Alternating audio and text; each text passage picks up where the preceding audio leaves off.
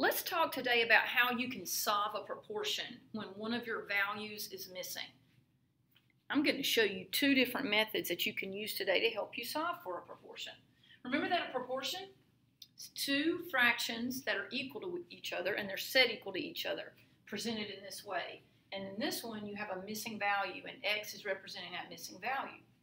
In method one, you can cross multiply to solve that proportion. Remember that cross products in a proportion are equal? So what I can do is I can say, hey, 75 times x is equal to whatever 15 times 10 is, and I can write that as an equation and solve for x. Let's do that. Let's take 75 and write that it needs to be multiplied by x. Remember, 75 is my coefficient, and I write that before my variable.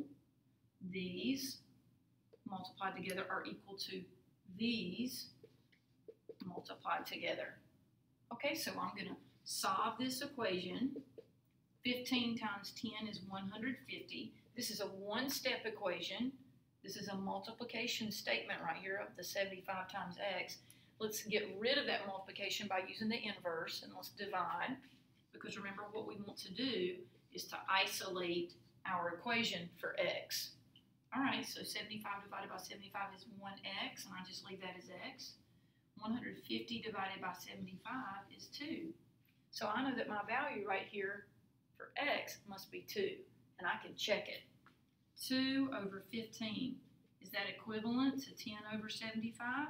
Check those cross products. 2 times 75 is 150, and 15 times 10 is also 150.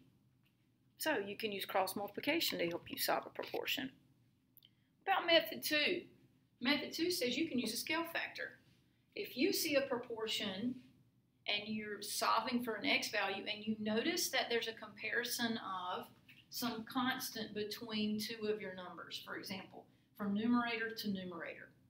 I know that 18 times 2 gives me 36, so I can just multiply the denominator by that same scale factor times 2 and get that my x value should be 64. I hope both of these methods help you solve a proportion.